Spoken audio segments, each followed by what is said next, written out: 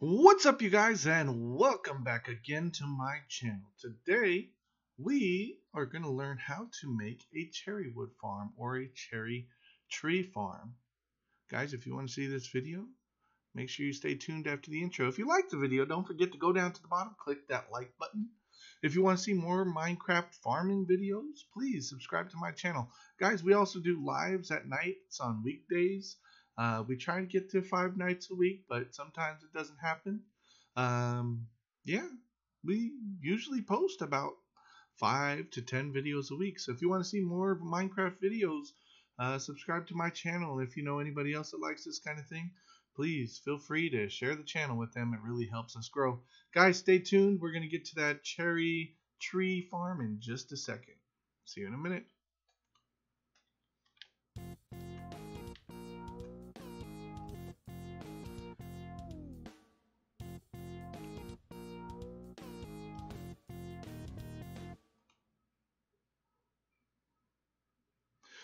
Alright, you guys, as you can see here, I already have a cherry tree farm created.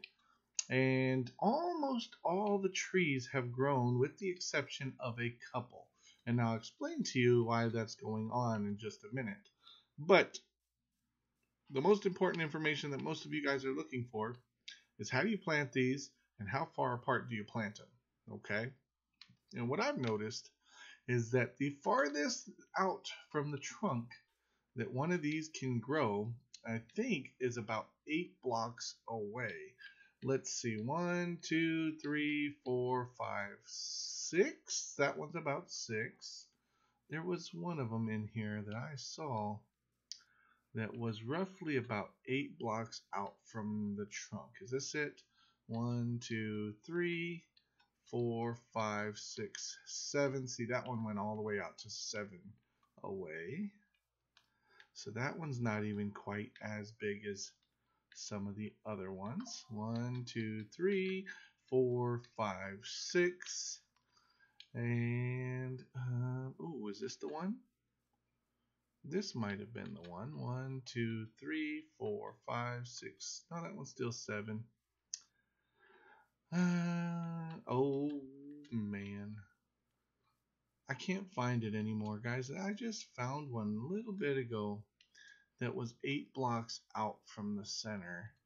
And I wanted to show you guys, but once they're all bunched up like this, it's a little bit harder to see it.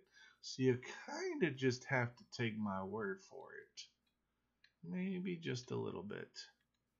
Ooh, look at this one. Is this one it? 1, 2, 3, 4, 5. No, that one's only 6 also. Anyway, so we've seen 7.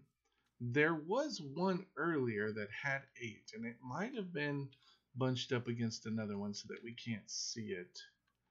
1, 2, 3, 4, 5, 6, 7. This is it. Check it out. Here's the trunk. 1, 2, 3, 4, 5, 6, 7, 8. So out from the trunk, that's 8 blocks. So if you honestly and truly don't want your trees bunching up and getting stuck close together, then that means you really need to have these spaced 16 to 17 blocks apart.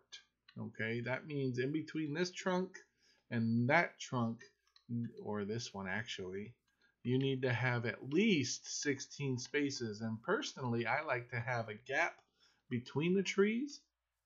And so that means I would have 17 free blocks between the trees. Now for me, that is just a little illogical. Now these trees grow not in a big circle. They kind of grow in like a double tree. Okay?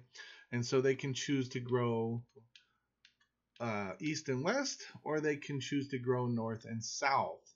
And if that happens, then you wind up with more space. And so that's why I went with a little bit of a happy medium.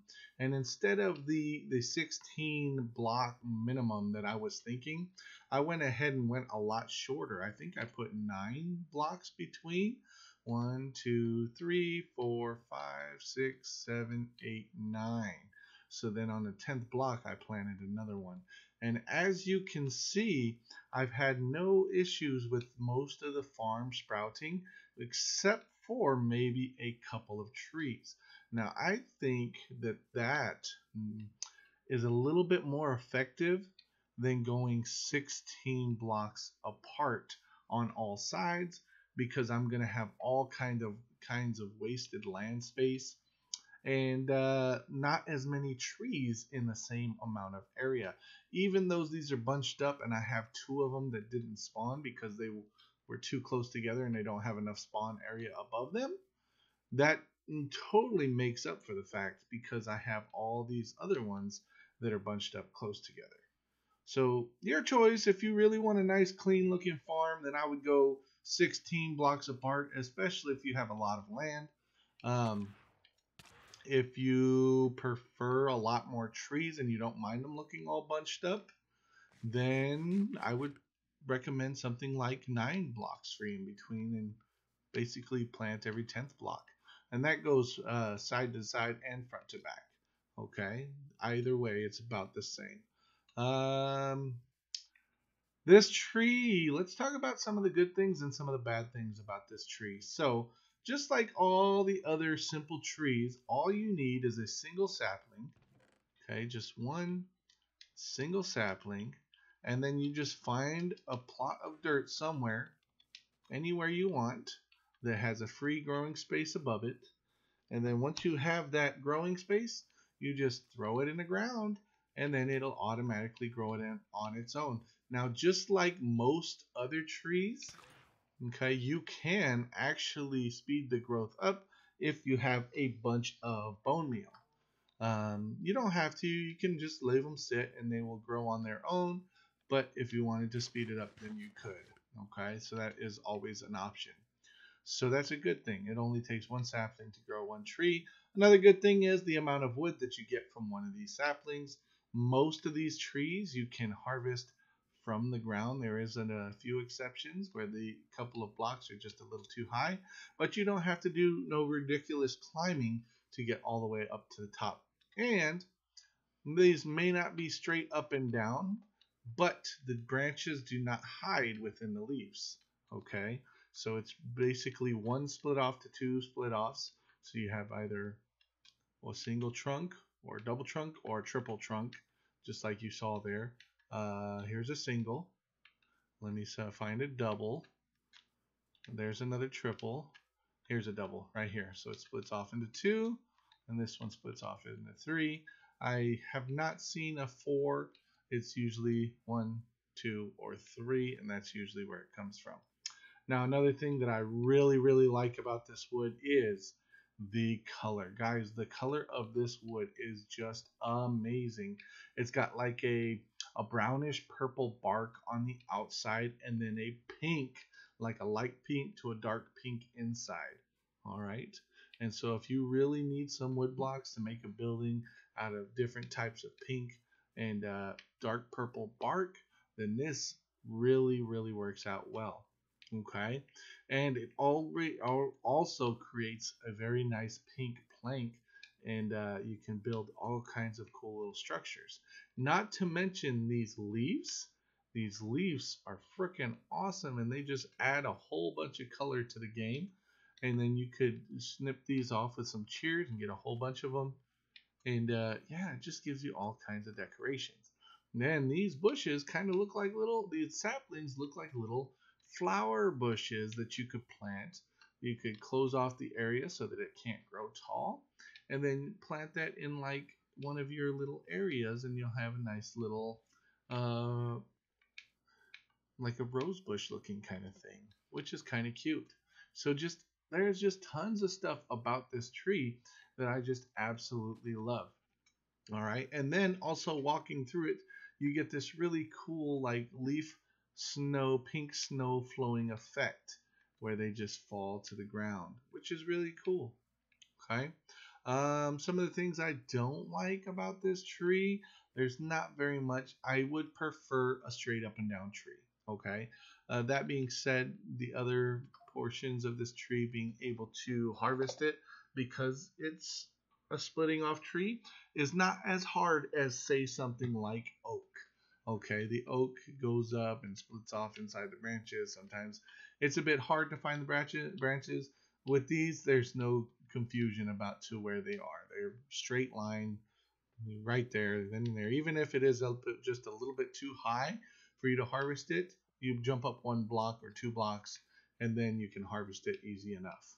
Okay, so not too difficult of a tree to harvest. Pretty simple.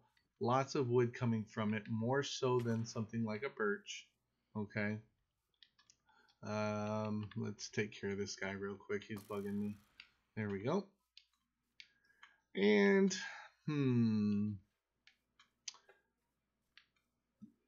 yeah, I think that's about it. I can't think of much else that I don't like about this tree.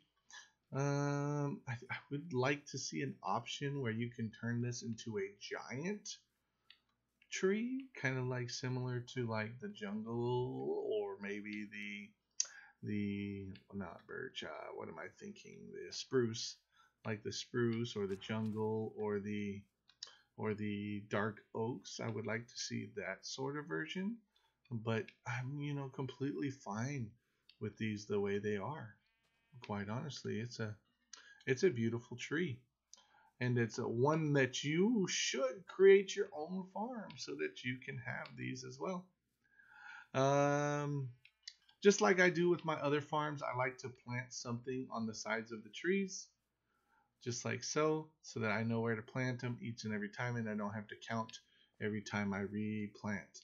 You could either do that or you could replant right away. However, if you've watched my other tree farming videos, you know that I like to wait for all the leaves to despawn before I replant, because I like harvesting everything from the trees that I can get, possibly. I don't like putting anything to waste. Let me get this guy. Boy, these guys are a nuisance, aren't they? Anyway, that's my video on the cherry tree farm, or the cherry wood tree farm, whatever you guys want to call these trees. If you like the video, please head down to the bottom, click that like button. If you want to see more videos just like this, please subscribe to my channel. Guys, if you know anybody else who likes Minecraft, who wants to know how to do different farming videos, guys, we've got some really cool farming videos happening. Like, for example, this week, I'm going to be showing you my automatic paper farm. Guys, I got a license basically to print money in Minecraft. If you want to see that, keep tuned into my channel. I'm going to show you. It's right there. That's my paper printing farm, my money printing farm. Guys, you'll get to see that later this week. If you know anybody else who likes this kind of thing, please share my channel with them. It really helps my channel grow. Don't forget, uh, hit up that comment section. Add some comments in there. Let me know what kind of farms you want to see. If I know how to build it, then I'll show you guys how to do it. And then I'm always learning new things. So maybe you'll see it in the future. Guys, thanks for coming. And we'll see you guys next time. Later.